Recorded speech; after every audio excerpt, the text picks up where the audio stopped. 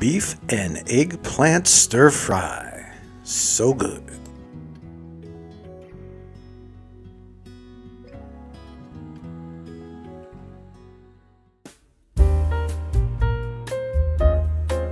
Hello and welcome to Uncle Bill's Kitchen.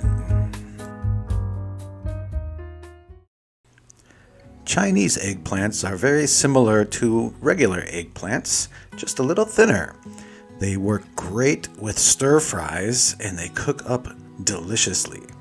Now what I like to do is I like to cut these into 2-inch pieces and then cut them in half and then into thirds, just like this. Half, then thirds, like so. Very easy. Discard the top and bottoms as these are unedible. And then we're going to just make sure to measure this out. Not perfect, but just about 2 inches. This way you're going to have a nice little bit of skin on each piece of your eggplant. When you see these little brown spots, you don't want them in your stir fry. Just cut them off like so. And then keep on cutting. Perfect. And we got this all finished up. I really love cooking Chinese food, Taiwanese food, or Asian specifically food. It's all about the preparation. Once everything's cut to the needs of the dish, it's just stir frying. It's a beautiful thing. Do you guys like cooking Chinese food? Let me know in the comments down below. Now we've got 1 onion that we've sliced in half, and we're going to cut these into bite-sized pieces like so. We just go right down the middle and then about 1/2 inch each. Perfect. Go grab a bowl. Got it. Put this all into a bowl and set that aside. Also, you're going to want to have some crushed garlic ready. Put that in a bowl as well, about 1 tablespoon. Here I've got a thumb of ginger, and I'm just going to ask if you like this show, if you like what I'm doing, please hit that subscribe button. Helps our channel out a lot, and don't forget to hit that like. It helps with the YouTube algorithms. Alright, getting back to work here. We've got our thumb of ginger that we've cut into a square and peeled up. We're going to slice these into what I like to call matchsticks. Alright, just little matchsticks here. Try to keep them all going the same way. It'll make things easier when you're chopping them into smaller pieces. Just like so. Chop, chop, chop, chop, chop, chop. And we're just going to get these into uniform, small, tiny pieces. Remember, ginger is a very strong aromatic, so you don't want to bite into a big piece. Get these down into slices just like what you see here. Just takes a little bit of time, and then once it's done, it's done. Voila. Alright, for your beef marinade, here's what you're going to need. Mix well and have it sit for 2 hours at least, overnight if you've got time. Alright, we're going to put a little oil in a almost smoking wok. Cover it up so that all those pores are nice and filled with our oil. And then we're going to put 1/2 of the onion in here along with our ginger. The reason we like to get these guys going first is because they take the longest to actually get softened. The ginger is a very strong root, so it takes a little bit of time. And the onions also, I like to get them a little to the point of translucentness. Once we get there, we're going to add in about 1 tablespoon of our minced garlic. And we're going to put this all together and make it meld until it's fragrant. Once it's fragrant, we're going to add in about 1 pound of our cube beef, sirloin, whatever you've got. If you got the chance, go with ribeye. It's a beautiful thing. But any piece of meat that you've marinated in that marinade will work well. Give it a nice little stir fry. Make sure your wok is nice and wet. We're going to add a little bit of mijiu, or Chinese cooking wine. About 2 tablespoons I put in here. Depends on what you've got going. And what we're trying to do is we're going to try to get this meat nice and browned.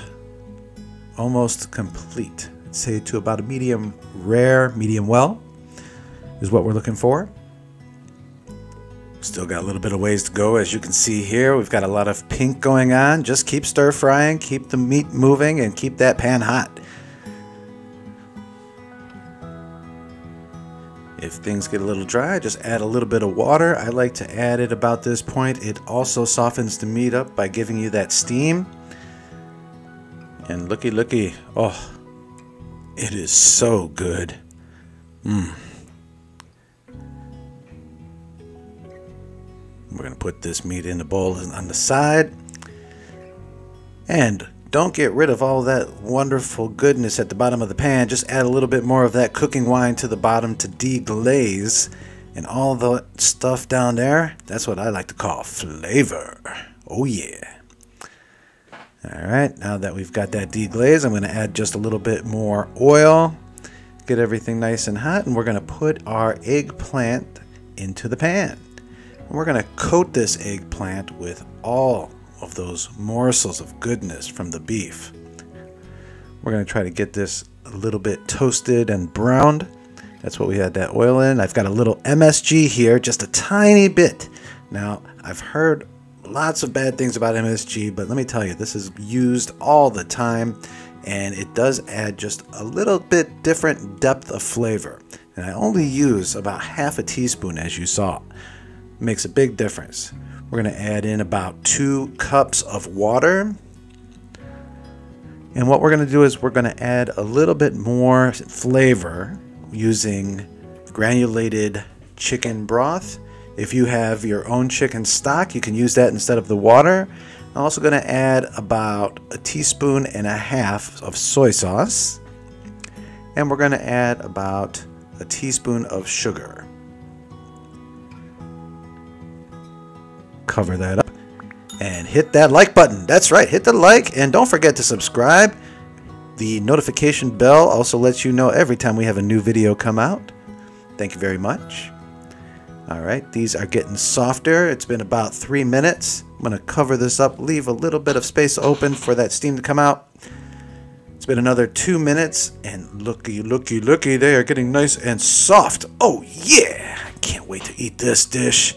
It's so good, guys. It's a darker color, I know, but let me tell you, the flavor is amazing.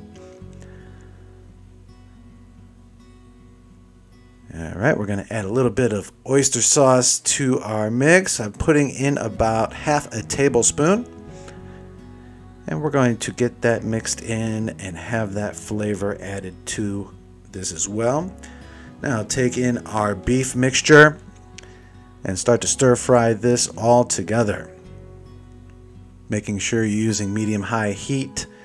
We want our wok nice and hot, but not so hot that it's going to burn anything. This is looking perfect, guys. Once we've finished, we're going to put this in a bowl, but the first thing I noticed is we have a lot of liquid down here. So what do? Cornstarch slurry every time. It's just a mixture of water and cornstarch, equal parts, mixed together and then added to your liquid to thicken it up. And the piece de resistance, a little bit of sesame oil, just a drizzle, gives it that little umami flavor. People will be asking, what is that flavor? What is that taste? Oh, we'll know what it is. All right, we're going to put this in the bowl, and this is what you've got. I've got some chopped up scallions that I've put on the side, and I'm going to place those on top here for a little color. But there you have it. Beautiful, delicious, wonderful. Serve it up with some stir-fried pumpkin or some shrimp and wonderful green peppers, yellow peppers. Thanks for stopping by Uncle Bill's Kitchen. We hope you enjoyed today's episode. If you did, please be sure to hit that like button. Thanks to everyone who's been sharing our videos on your social media. It's been making a huge difference and keeping me motivated. Happy cooking, everyone. Thanks again, and I'll see you next episode.